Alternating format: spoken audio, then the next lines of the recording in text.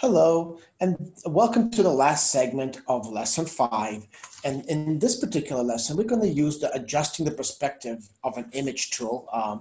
What we're going to use is perspective warp, meaning that you see this particular train, it looks like it is flying through the sky.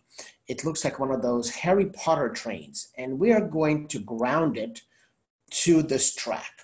So let's go ahead and find our perspective warp tool, not the poppet warp. We'll use that in a different chapter. We're going to use the perspective warp.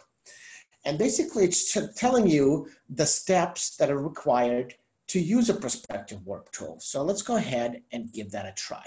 So the first thing I'm going to do is I'm going to grab this, and this is going to be the perspective of my train. Look at that. I'm going to say this train is rolling. There we go. And now I'm also going to add a front perspective for the front of this train.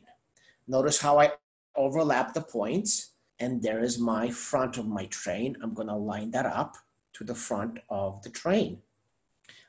I'm picking the horizontal line to line up my image.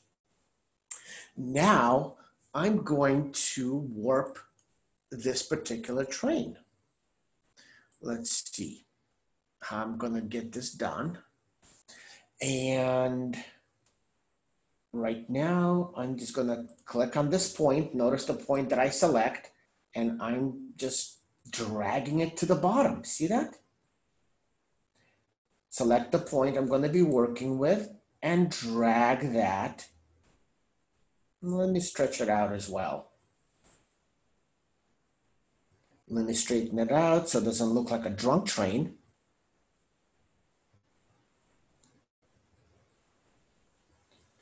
There we go. Let me see if that looks right. I don't want to use the automatic straighten, automatic level. I don't want to use any of the add warp, horizontal and vertical. I don't need to use any of that because I selected the points and I just went ahead and did it manually. Notice what can be done with the train. I'm right now playing with the front of the train. I'm just exaggerating it so you guys can see what some of the features of this particular train can be, what can happen.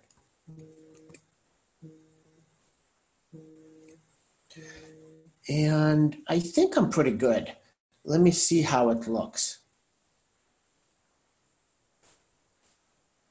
That's the layout, that's the warp.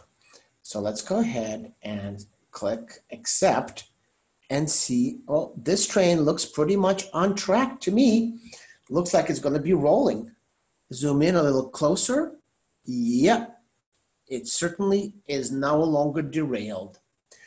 That is that simple to use this particular tool, which is your perspective tool,